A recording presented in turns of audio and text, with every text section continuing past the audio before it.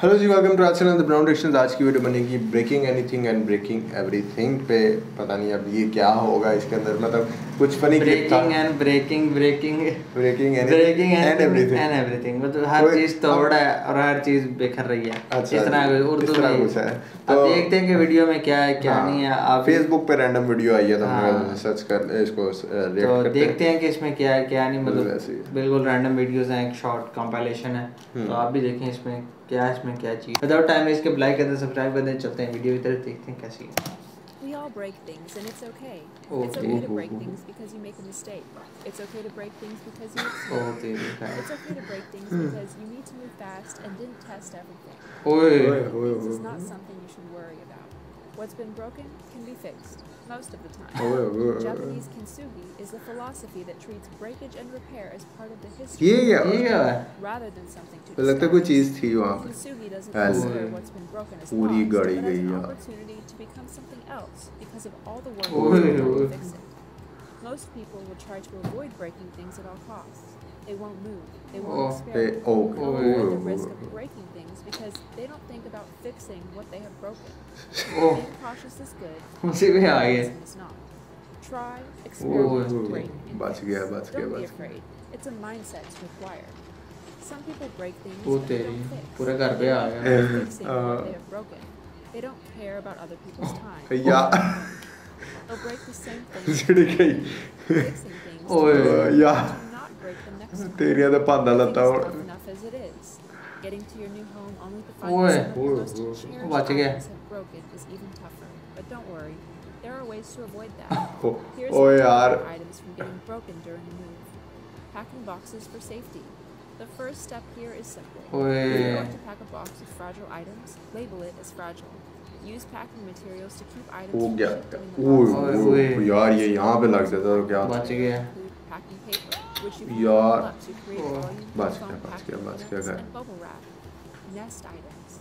Some items, such as pots and pans, are great for nesting items during a meal. Perhaps you have a favorite mug, but your box of cups is full. You can wrap it in a cooking pot. फिर तो लग लगे यार। Use moving blankets. Moving blankets are great for a couple of purposes. या ये काम हुआ मैंने रियल में देखा हुआ है।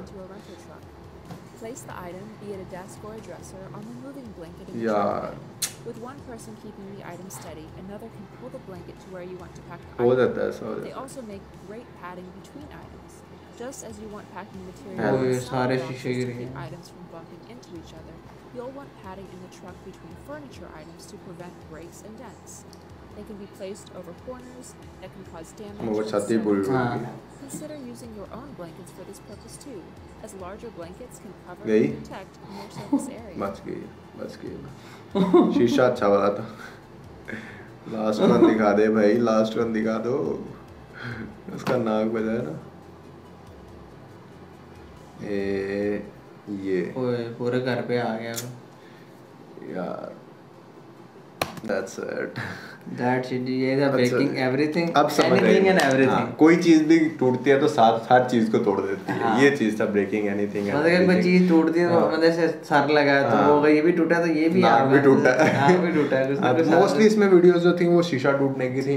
और ऐसा होता है कि ट्रांसपेरेंट शीशा होता है ना, उसके अंदर ये होता है कि अक्सर हमने देखा हुआ कि या तो उस पर कवर लगाया जाता है ताकि पता चल जाए, या क्रॉस लगा होता है रेड कलर का ताकि आपको पता चल जाए। तो ये ऐसा जरूरी होता है। इस तरह उसके अलावा जो ट्रीज कटिंग पे जो ना गिरी हैं वो ये बनता बाकी, क्योंकि जब आप एक ट्री को काट रहे हो तो उसने गिरना ही है। हाँ, तो किसी ना किसी चीज पे गिरना है तो मतलब ये प्रिकॉशन लेके करो या तो फिर उसको आपका माइंड में होना चाहिए आगे ये चीज होने वाली है।